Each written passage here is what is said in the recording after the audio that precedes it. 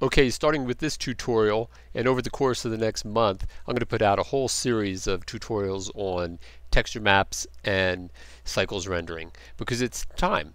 Basically, you know how to model, edit, animate, do all kinds of great things like that, but now the texture maps really play a crucial part.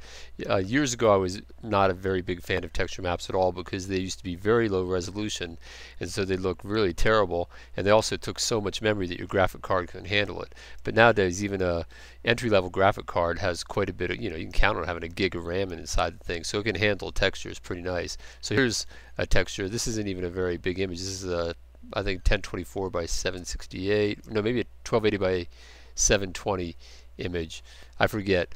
But what we're going to focus on is not so much generating UV coordinates like we did before in Blender Render, but we're going to focus on Cycles Render exclusively because it generates the nicest renderings. And in this case, we're going to use, instead of UV coordinates, we'll use generated coordinates. If you're not familiar with that, I'm going to show you right now.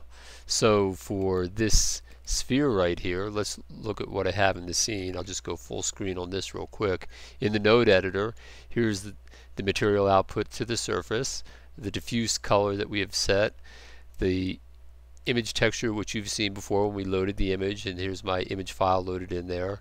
And then I also have these texture coordinates, and I have this connected to the vector input here from generated to there. Alright, so let's go back just for a second, and then here is our material right here and the texture, and then in the texture button, just like we had done in Blender Render, you come into here, and this, instead of being, it'll say default otherwise, and I just came in here and picked texture coordinates like that. So now let's just try something. Let's add a, so now let's try this in here. Let's add a cone to the scene. Alright, and so what generated does, it basically automatically creates the texture coordinates for you. Even if you deform the image, it's going to remap it. So you're not having to go mark seams and unmap like we've done in other things. But it doesn't give you precise control of the layout of it either. But it's a great way to get started. So for this object, I'm going to give it a new material. I'll just keep it diffuse. I'll call it yellow in here for now. And then I'm going to go over here to give it a texture like this. Whoops, that's not the texture. First, before I do that, I have to go give it a texture here.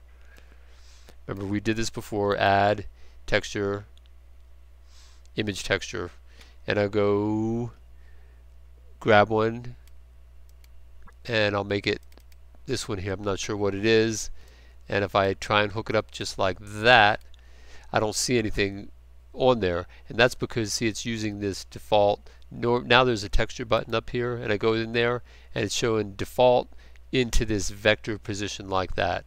So since we haven't unwrapped it, it needs a different type of input into here, so we'll just use the automatic generated texture coordinates like this, and then it picks it up and puts it on there, so it's mapped that image on here automatically for us.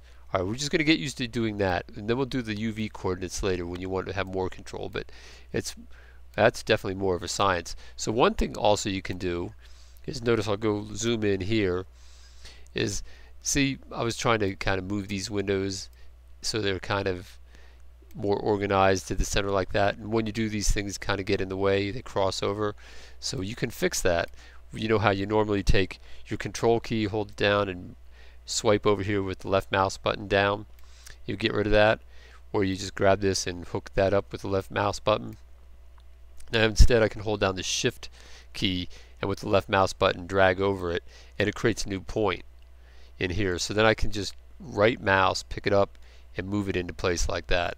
So I'll do another one here and maybe move this one up here, so you can keep your layout clean like that so things just don't run into each other. Alright, I'll do another one here, and I'll move that one over there. Okay, so then you can move things around and stack them how you want like that, and it's nice because it tells you where things are going, right? It's showing you that coming out of here, going into there with an arrow. How convenient. You know, these developers of Blenders are just top notch. But of course you got to remember, all these guys who code, they're computer scientists, physicists, animators, engineers, you know, mathematicians, the whole 9 yards. So these guys are really smart people who are putting this together for us.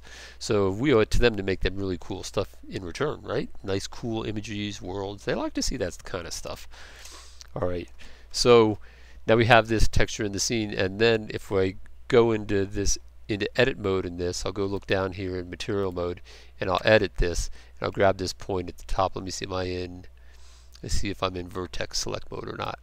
There's my vertex. I'll get this vertex up here, and if I'm in, I'm going to make sure I'm in, there we go, I'll enable that too as well for proportional editing, and then I'm just going to move this thing around a little bit. So I'll squeeze it up, and then you can see that it's automatically generating the texture coordinates and how it's going to lay it onto the scene. Alright, so that's one thing, and then it stays there. And then this, let's look at the cube over here just for a second.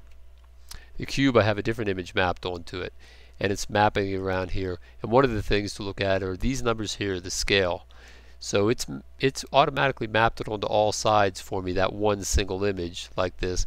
But if I double this up in the X direction, see what it does? It doubles the coordinates like this. But now watch if I do it in Z.